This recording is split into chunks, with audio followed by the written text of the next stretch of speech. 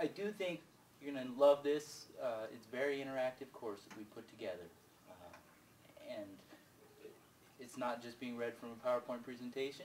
You'll notice Andy has a unique way of inserting mock drills into this. He also uses a lot of video footage, and there's a lot of class discussion. And so it makes the training as a whole very interactive and as entertaining as possible. We're impressed, you know? And so, yeah, I had to think about what is it that I could do to help people. And this I did for many years. I gave safety training, and I thought, that's what I can do. I can get back into helping people because I really have a passion for it. I feel like, you know, that's where my heart is. This is what got me, because I've been hurt a couple of times. I've been hospitalized a couple of times from working with chemicals. And I don't want that to happen to you guys. I don't want it to happen to you or the people you work with. I also don't want you, and you'll hear me throughout this whole time, I don't want you to be contaminating and spread contamination throughout your family and stuff. And so you'll hear me really be harping on the importance of decontamination, of leaving those work clothes at home, you know, taking your boots off.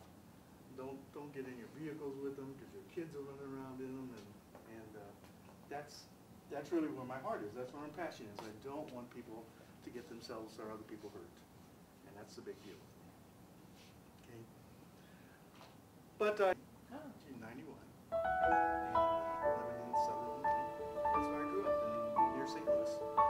I'm one of 9 kids. So guys are sisters.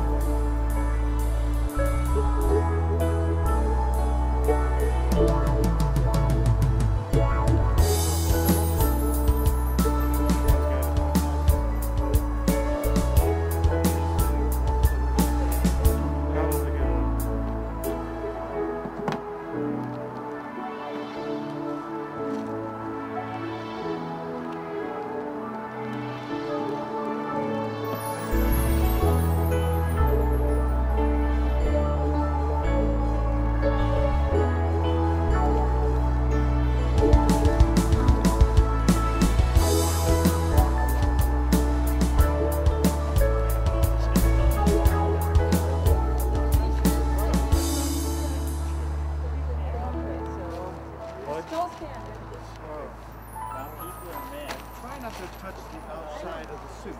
That's why I said you would do this kind of a thing to do that. Just keep your hands on the inside as you peel it down. You can have him turn around and help you. You know? Yeah. Once he gets it below your butt, then just go ahead and sit down. Classes out there, oxidizers, flammable solid, flammable liquids,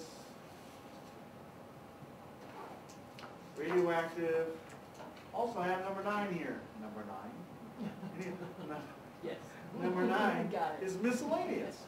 This is what most hazardous waste is shipped under. Also, elevated temperature material. That would come under number 9. Number 9 is going away with global harmonization.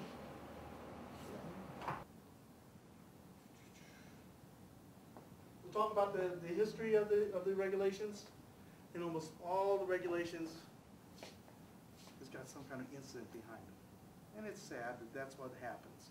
You know, that we have to wait until something bad happens before we as a government will actually act and do something about it. We've already mentioned Bhopal a couple of times, and that was a big one, boy. That shook up the chemical industry big time. I remember the day it happened, you know, coming to work and hearing about it and seeing it on the news and just, of course.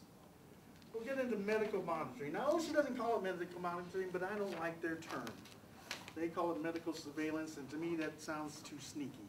So I just changed it. I use it once or twice in my presentation. For the most part, I change it just medical monitoring.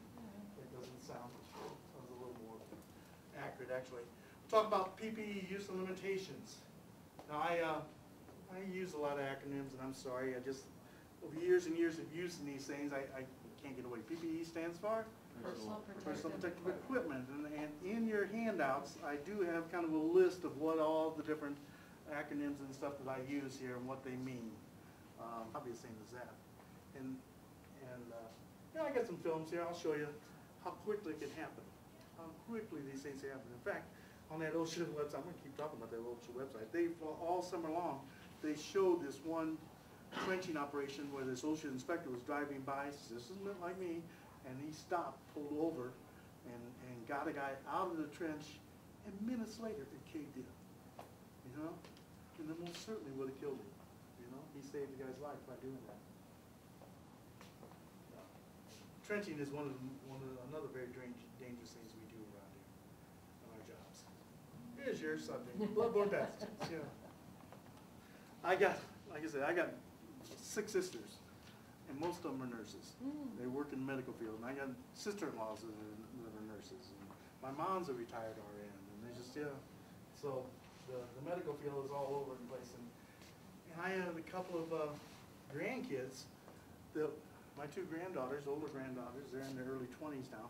They were working for a hospital, going in and cleaning up and doing kind of janitorial work for the hospitals.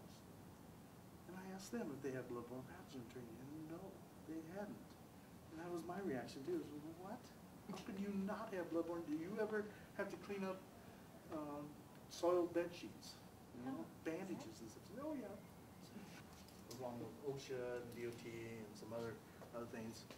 And it's almost daily. I see notices of people wanting to hire people that have the 40-hour HAZWOPER training already, you know. So, and it's all over the country that these things come from. But yeah, great. It's probably a good idea. That's Get awesome. yourself. This, of course, you have to then. You're required then to do the 8-hour refresher. Once a year. Once a year. And this, as I said, part of this 40-hour, one of the requirements is to do a dress out. Yeah. And so, you know, I have seen 40 hours advertised and online 40-hour classes. Yeah. And I don't understand how they get around this dress out requirement. In fact, I've seen where OSHA has actually said they just don't want to certify those. They will not accept those as 40-hour people trained if they haven't had that part. Yeah, it'd be tough to do a dress out online, you know, with people and stuff. But we can do it here, and we'll have fun.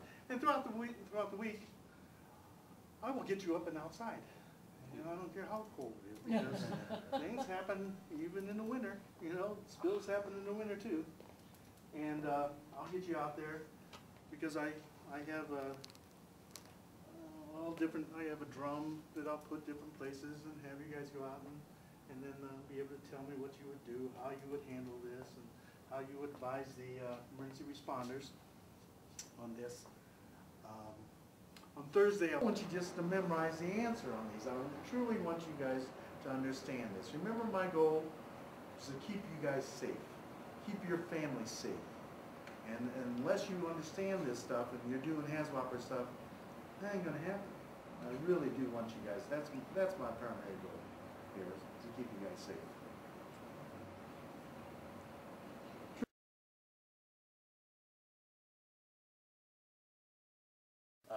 So the way to do that is you go to safetyhelpers.com. From there you go to our seminar training tab. There you'll see a listing of the available hands-on session classes that you may sign up for. Now these will be public classes. Hope to see you soon. And anything you want to add, Kyle? That's it, guys. Make sure you go to safetyhelpers.com. You can always call us any questions, our phone number is toll free, 800-482-4319. Again, thank you for watching, and good luck. Thank you.